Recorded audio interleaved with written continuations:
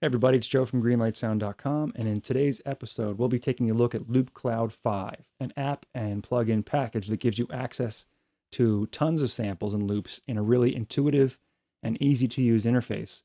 While it is easy to use, Loopcloud 5 does have some powerful search, editing effects, and multi-tracking features that make it very flexible and easy to get creative right away. So rather than give like a full tutorial of all of the features of Loopcloud, I'll be approaching this from the perspective of someone who doesn't frequently use loops and samples in their productions, since I mainly work with acoustic instruments. I do highly suggest you check out loopcloud.com, especially their tutorial section, which does a great job of covering Loopcloud's basic features in detail. We'll do a quick overview of some of those features and cover how easy it is to kind of sync it with your DAW and get creative right away, but not get into the nitty-gritty of the really deep into the details of how to use it, since they do such a good job on their website. So right off the bat, the search function within Loopcloud, right up here at the top, is really powerful and makes it easy to find samples and loops either through keywords that you type into the search bar or through browsing with tags for different categories, which are found right below here. If you type free in the search box, it's a big tip, it'll access all the free samples available to you, so you can use the free version of Loopcloud and get free samples that way. Or with the subscription versions, you get these coins that you can use to purchase samples on your own. So if you're ever within a search, so for example, if I search for pad, if I want to look for a synth pad, I get a million results and I'm getting kind of caught in these results and I want to go back to the beginning. I just click this home button and I'm right back to the beginning and I can clear that search. If you're working with a DAW, and I'm working with Studio One right now, all you need to do is insert the plugin, the Loopcloud plugin, on a MIDI track, or in Studio One, it's called an instrument track, and that allows the DAW to communicate with Loopcloud and lock that sample preview into your DAW's tempo. So when I pick a sample or a loop, you'll find it down here. I can see that I am at 80 BPM. My DAW session's at 80 BPM, and I can see it's connected to Studio One right here, so really easy to sync those two up together. So the first thing I'd like to do is just find a drum loop. So if I go to the popular packs right here, I'm just going to pick Midnight Soul.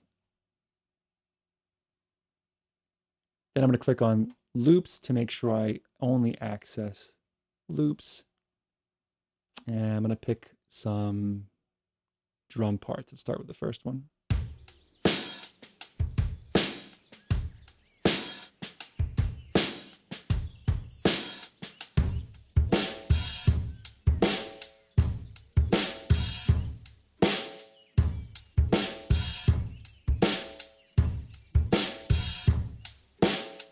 Cool, I like that one. And once you pick a loop or a sample that you like, there are extensive editing options down here in this sample player.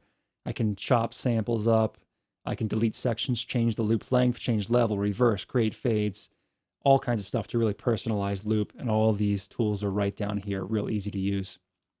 So the next thing I want to do is talk about the multi-tracking features here. So you can see this is now inserted in what we call track 1.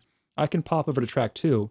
Track 1 will still be enabled, and I can put a different element that I want on track 2. So I want to find a one-shot pattern here, like a tambourine sound. So I'm going to go out of this Midnight Soul pack. I'm going to go over to the search field, click tambourine.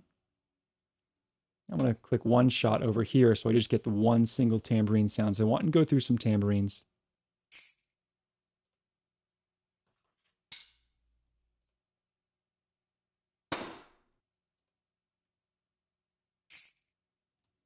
This one sounds fine to me. So now that I have a single one shot, I can select that one shot and pick a pattern that I want it to follow. I'm going to go to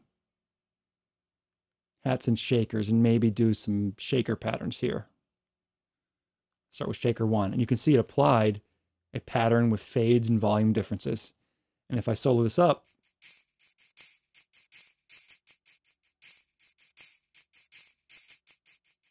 and see how that works with my drums.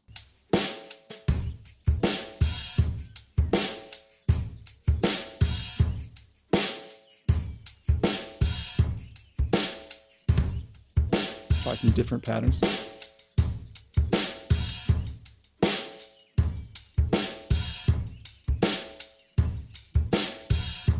Try a different tambourine hit.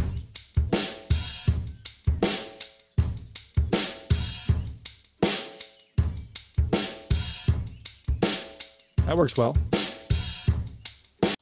Great, so now I'm going to go to track 3. I want to find a bass part. I'm going to go back to that Midnight Soul pack. Actually, I want to get out of this Midnight Soul pack. Let me go back home, find something else. I'm going to pick R&B bass right here and see if we can find a track here that works.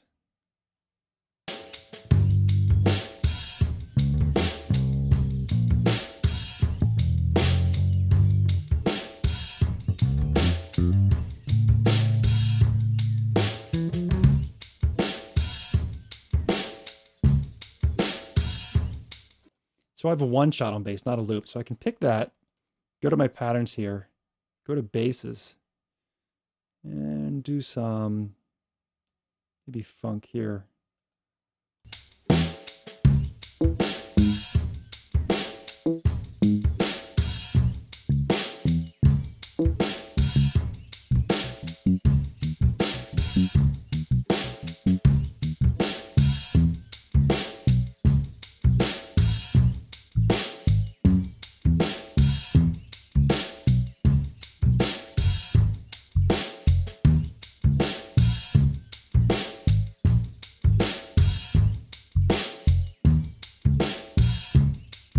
Cool, so I just apply some different patterns there. I could use a loop if I wanted to.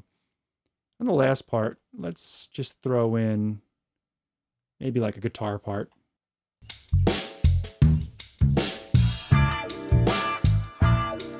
So I'm going to make sure it's in the right key, automatically change pitch.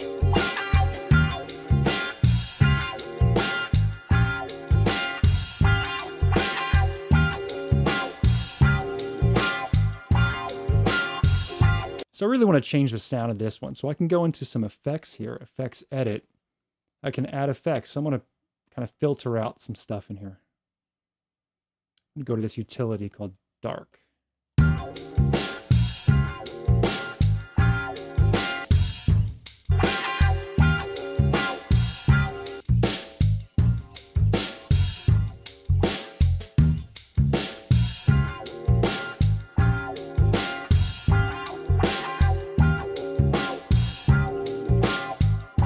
So I just kind of took off some of the high end there, and I could do as many elements up to 8 tracks as I want. And once I have it in there, I can get all my files purchased here. And I can drag them right into my DAW. So I take this, download them into here. I can take the original or the process track. So I'm going to grab the process track, get over to my DAW, drag it right here. And now within my DAW, you can hear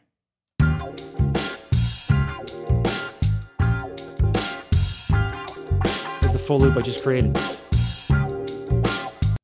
Or alternatively, I could just take the original here, bring that in. If I solo that up by itself, it's that unprocessed original loop that I had as well. But here's the one with all the multi-tracks happening.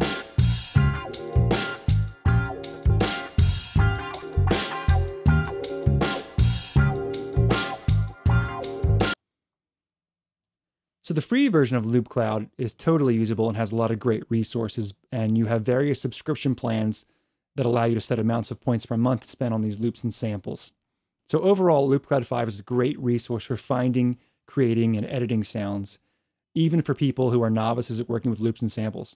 So even though I primarily work with recordings captured by microphone, I can definitely see myself using Loopcloud 5 to bring in loop elements to mixes and productions. It's a great tool. It also comes with a couple other plugins, some virtual instruments, Loopcloud Drum and Loopcloud Play, that allow you to access different instruments and play them within your DAW. So there it is, Loopcloud 5. Let me know if you have any questions or comments in the comment section down below. And don't forget to subscribe if you haven't done so already. I'll see you in the next one.